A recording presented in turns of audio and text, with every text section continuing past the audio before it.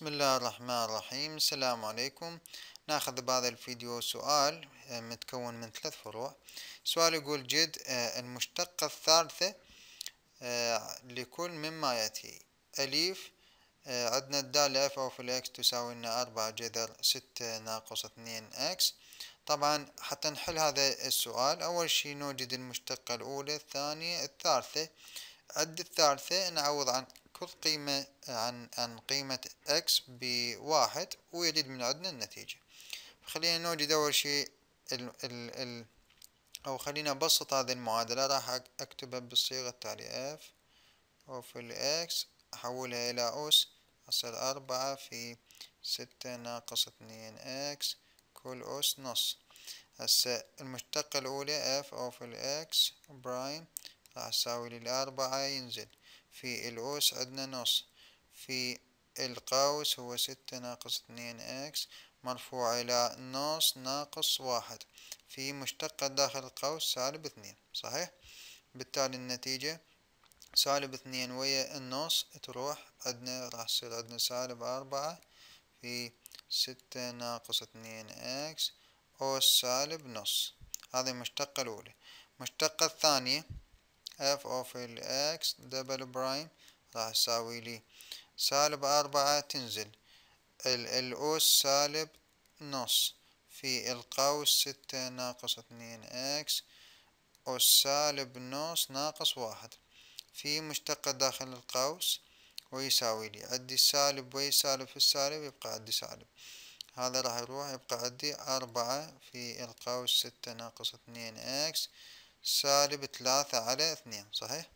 هذه المشتقة الثانية. المشتقة الثالثة f of x ترابل برايم راح يساوي لي -4 تنزل في مشتقة أو في الأس -3 على 2 في القوس 6 ناقص 2 إكس في أو أس -3 على 2 ناقص 1 في مشتقة داخل القوس ويساوي لي راح يصير عندي سالب في السالب في السالب سالب 12 وفي القوس 6 ناقص 2 إكس راح يصير عندي -5 على 2. صحيح؟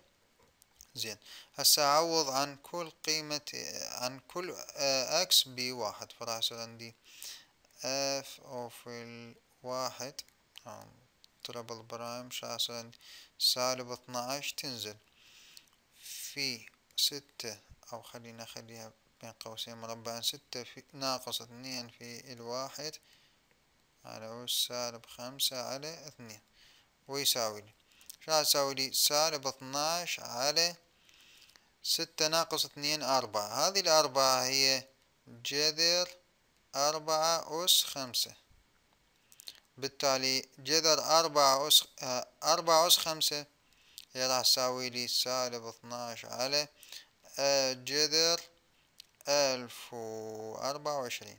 عود تشيكوها. زين.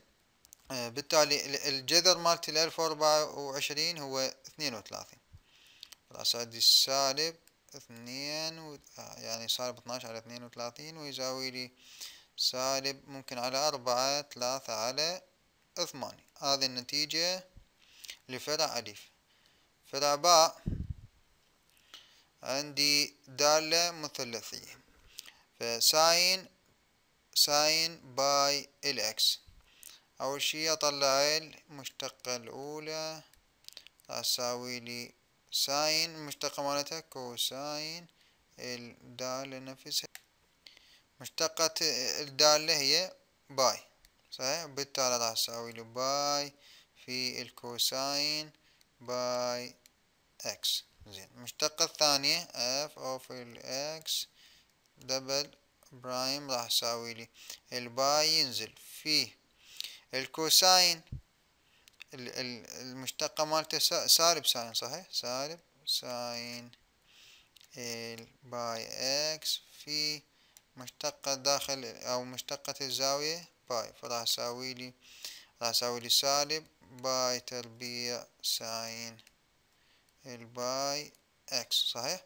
المشتقة الثالثة تربل برايم راح يساوي لي سالب باي تربيع ينزل صحيح في ساين مشتقته كوساين الباي اكس في عفوا في نسينا الباي في الباي ويساوي لي سالب باي تكعيب في أو ما نحتاج القوس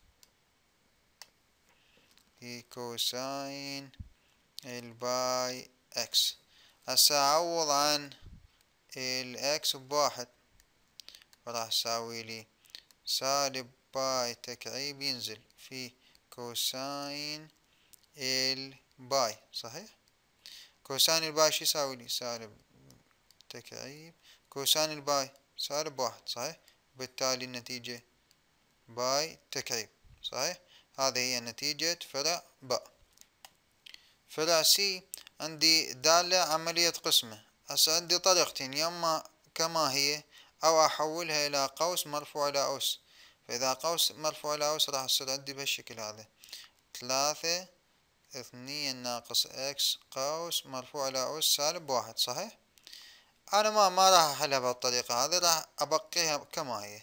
إيش راح يصير عندي المشتقة الأولى اف اوف الاكس برايم راح تساوي لي بما أنه الباسط هو ثابت مباشرة أثبت الكسر أربع المقام 2 ناقص اكس كل تربيع. بما أنه البسط ثابت فراح يصير سالب مشتقة المقام هي سالب واحد في البسط هو 3 بالتالي راح يساوي لي 3 على 2 ناقص الاكس كل تربيع. هاي المشتقة الأولى.